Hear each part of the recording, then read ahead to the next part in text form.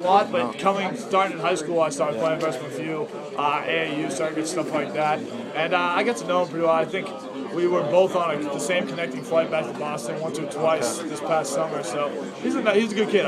He's a good player. He's a competitive player. He's a good player, and he's very crafty.